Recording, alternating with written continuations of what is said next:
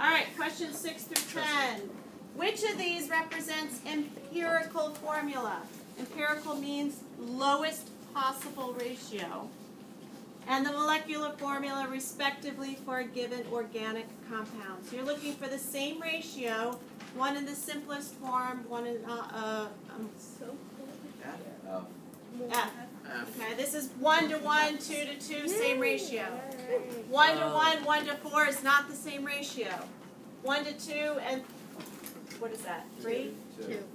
2 to 2 is not the same ratio, and 1 to 3 and 3 to 12 is not the same ratio. They have to be the same ratio. Okay, so the answer to that is F. 7, here's specific heat capacities. This is one of those topics we are going over this unit. We have not touched on it, but you've got bonds, and then you have something that keep molecules together that aren't bonds. Those are called intermolecular forces.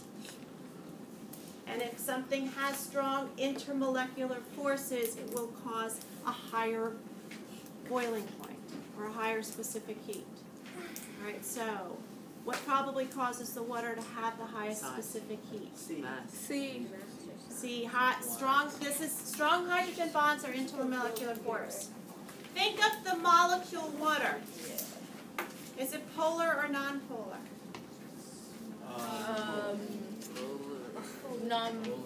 Does it have a positive side to it and a negative side to it? Yes. That's right. You look like you were nodding your head. This was. Difference in is this going to be a polar bond here? Yes. Yes, this is going to be slightly positive, this is going to be slightly negative. We also have 2 sets of unbonded pairs of electrons. That's going to make this end of the molecule very Heavy. negative. Negative side, positive side. It is polar. When they all line up, the positive end of another molecule is going to line up with the negative end of one molecule. Those forces are going to keep them strongly attached. Okay, go ahead, draw it down. So Is that why like water likes to stick together? Yep. It explains, so you're going to have another one. Is that an 8? They're not bonded. Oh, No, it's just, that's a symbol for slightly. What? It's a Greek letter. What is this? So this, how about I just do this? Don't draw any lower because you're going to... Okay? We good? Go. Awesome. No. It's Yes. 3 whole minutes. It's cold in here. Do we pause it? Next question. It's going to be You can. beaker A, beaker B. One above has they both have 2.2 grams of iron and 1 liter of 3 molar solution of sulfuric acid. Which one's going to go to completion first? B. B, and that is, there's no difference between this. We don't have a higher concentration level on either side. So we can eliminate the last 2. And beaker B is going to have the increased surface area. We are going to talk about this because you're grounding it up. For a chemical reaction to happen, 2 atoms or 2 molecules need to collide. Okay, they have a better chance at colliding. The sulfuric acid has a better chance of colliding with iron if there's more surface area for it to collide against. I just realized it was in water. 9. Element chlorine exists as 2 naturally occurring isotopes. Chlorine 35 occurs 75% of the time, and chlorine 37 occurs 20% of the time.